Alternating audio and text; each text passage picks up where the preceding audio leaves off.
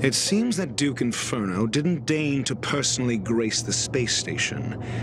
He merely cast infernal fire into our midst to wreak havoc among the researchers. When the fire fizzles out, his malevolent plans will vanish without a trace. I will head to Herta's office and activate the folded space in the curio storage room. With some changes to its parameters, I can use it to block the fire's teleportation routes and seal it inside the station. Mr. Ratio, please go with Miss Trailblazer and contain the fire.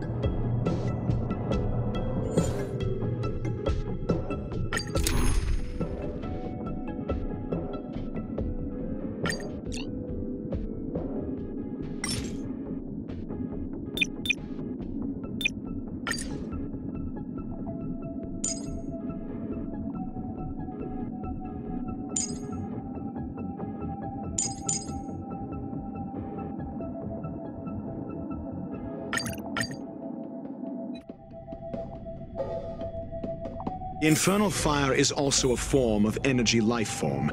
The imaging device will pick up its trace. Follow it. The way is awash with flames. It must have just teleported. Be careful. Get ready to dash into the fire.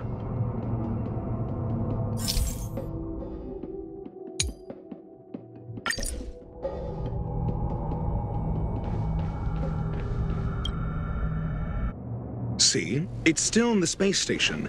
Like Screwlum said, it cannot escape from here. Do you know what to do with cornered prey? Hunt it to the death.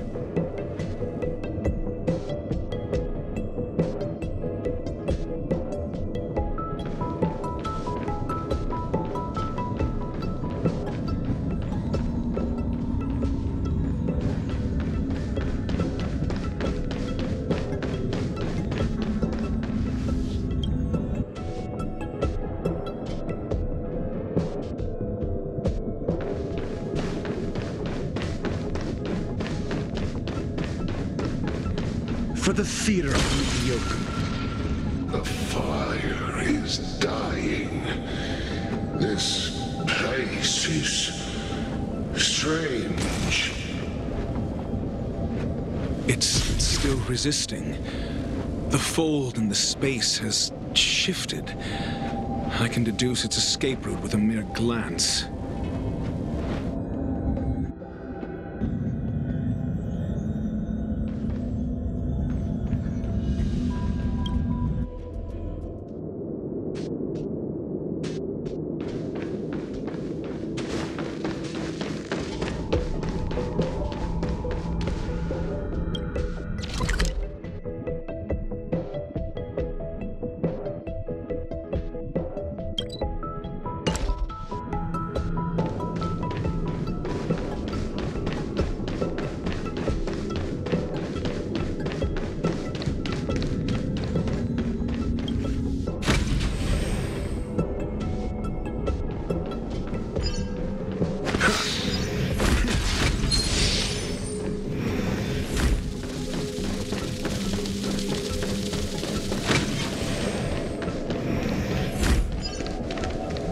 For the theater of mediocre.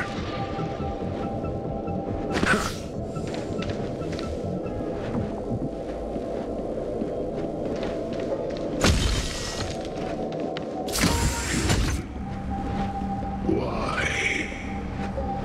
This has nothing to do with you. The flame is getting weaker. Duke Inferno can't maintain it anymore.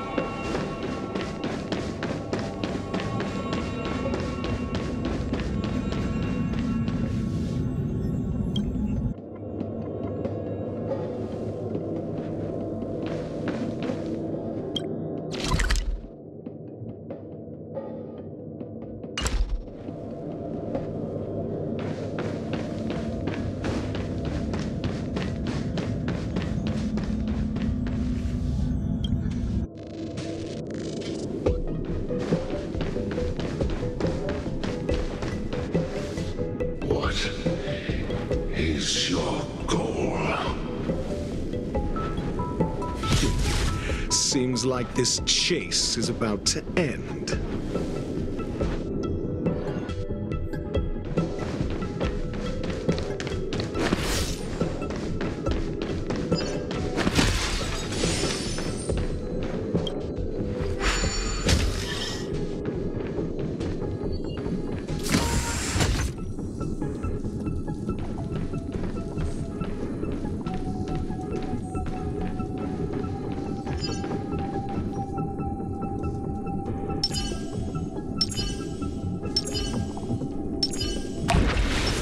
Let's wait.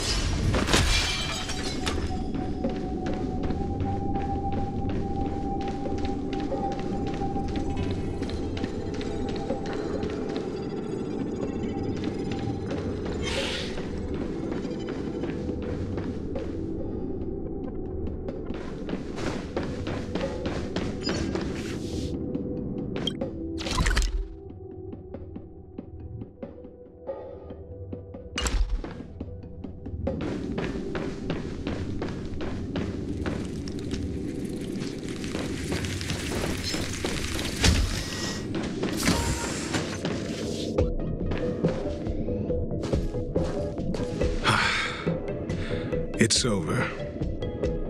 Ignorant fools blindly chasing the firelight, not knowing that the blessings of destruction already lie at their feet.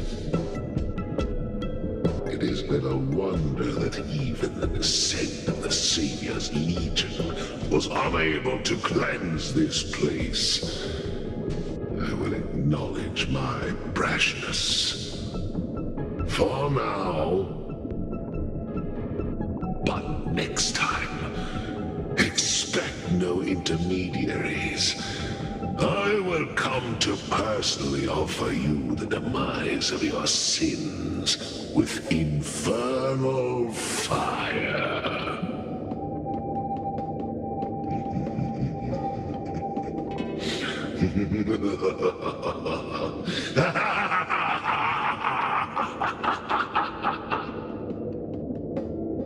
A small fragment of consciousness in there is gone.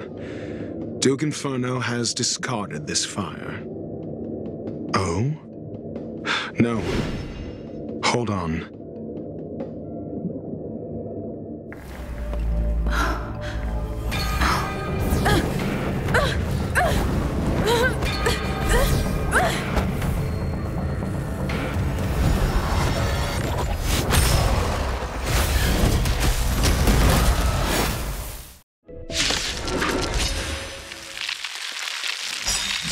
The banal theatrics of stalling.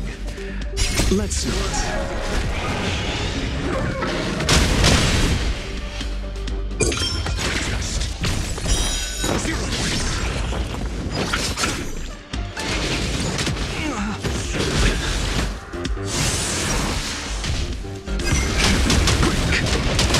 Your end approaches.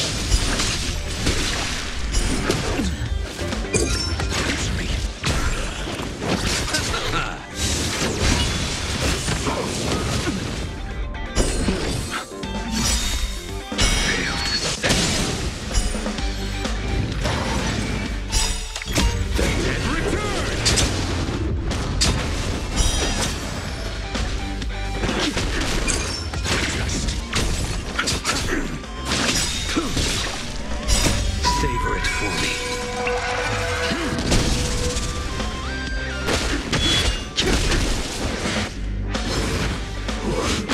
Grace. World cleansing dragon.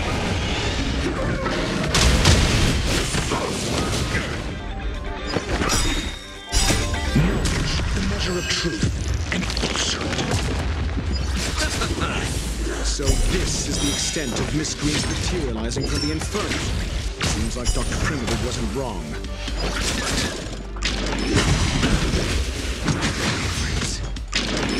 Mediocre. Rise!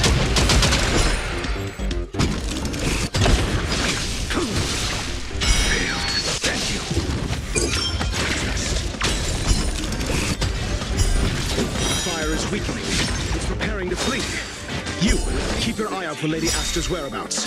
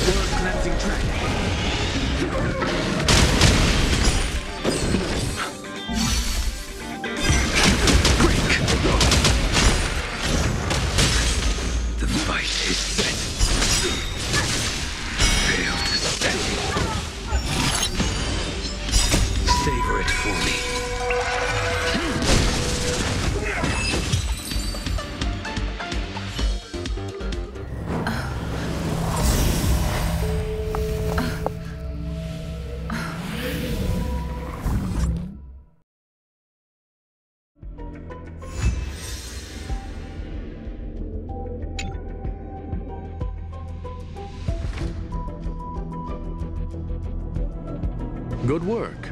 You did very well. Rest assured, Asta only had a fright. She is recovering in the clinic. While you were chasing the enemy, the security department also found the missing researchers. Affirmation: they are all safe and sound. It was all thanks to Adler. They fell into a spatial curio and could not leave until the Department of Ecology's most knowledgeable curio expert solved it from within. Many of them were shaken by their experience when Arlen found them, but they are otherwise fine. Yes, it is over. This business is over, and I believe the space station will be able to deal with any internal aftershocks. In Herta's stead, I thank you for your efforts, madam. But there is one mystery that remains unsolved. And that is something I must deal with myself.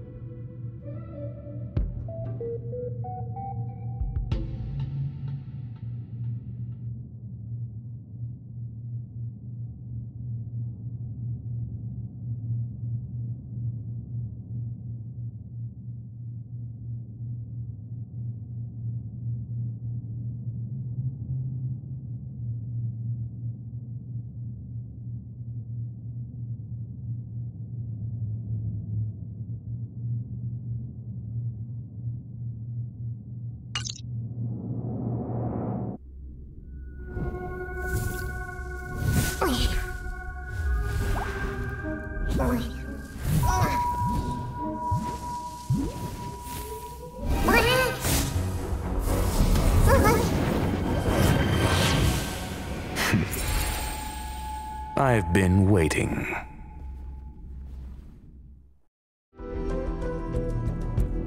Fallout from this incident remains. Surely you have plenty of pressing matters to attend to. Or is the safety of the space station beneath your concern? Answer: that is exactly why I came. After all, the principal figure in this whole affair is right here. When did you start to doubt me? When one is immersed in academic research, skepticism comes far more naturally than belief. I've had the same bad habit as you since the beginning, Mr. Ratio. I must say I'm quite honored, Mr. Screwlum. But do explain, why opt for silent wisdom when you already had the pieces of the puzzle? For curiosity's sake. Affirmation: I made the same decision as you, to accompany and observe. Oh, and when did you become convinced? Objectively speaking, aside from some minor spiritual trauma, no researchers were hurt in this attack, which never aligned with the Annihilation Gang's modus operandi. Logic: a third party saved them. Had I not fortuitously acquired a spark of the phase flame and intervened in Duke Inferno's teleportation, those people would already be space waste, floating past the windows here. You are more candid than I calculated. But still behaving within your calculations, no? One last question, Screwlum. Genius though you are, can you deduce why I did this? I cannot be sure and can only hypothesize. Helping the weak hints at the merciful instinct of a medical doctor, but maintaining a cool, detached observation reveals the strictness of a scholar. And pulling the strings from behind the curtain is akin to laying down the gauntlet to a genius. The ruler of planet Screwlum is indeed well versed in the human mind. It's a pity you're as much in the ivory tower as other geniuses. You still got one thing wrong. To stand aside and observe is the best treatment one can give. There is a disease called foolishness that is harder to cure than any ailment. The path of erudition has neither reason nor logic. While geniuses wander among the stars, the ordinary can't even trace their footsteps. Those less gifted have no choice but to walk alone, enduring a lifetime of tumbles and triumphs. But even a life marked by failure is a life worth living. It is only in moments of solitude and despair, when help is absent, that fools grasp how to pick themselves up. I have a fastidious nature. I cannot stand fools, idiots, or imbeciles. Seeing them fills me with dread. Regrettably, this space station is just like the Intelligentsia Guild, devoid of geniuses and filled with mediocrity. You wish to uproot the researchers' blind worship of geniuses. I am only laying out my questions. As for the answers, they'll find them themselves. Pursuit tinged with negativity is still pursuit, and it is capable of leading us to the right conclusion. For the masses of the mediocre to reach a level of awareness, this is a necessary rite of passage. You are indeed more like a medical doctor than a scholar. As for the spark I leave behind, I believe Asta will deal with it properly. it is also a lesson I left for her. With that, I take my leave. I look forward to future encounters with such brilliant minds. Let's hope they're as memorable as those we had today. A farce full of trivial concerns. Ultimately, they're just mediocre minds.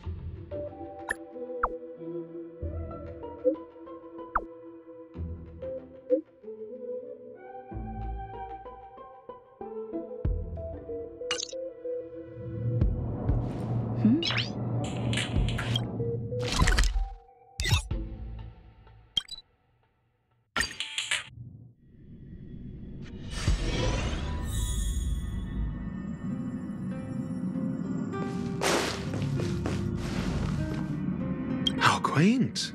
A space so meticulously curated just for my refined tastes.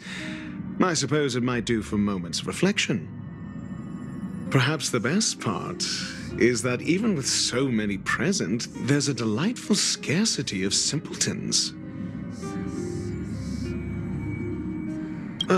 Not at all.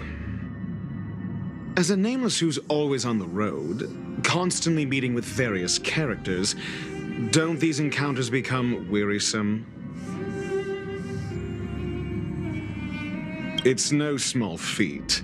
The average person is easily swayed by their environment, after all. Go ahead and try. With this mask on, I intend to keep the world at bay.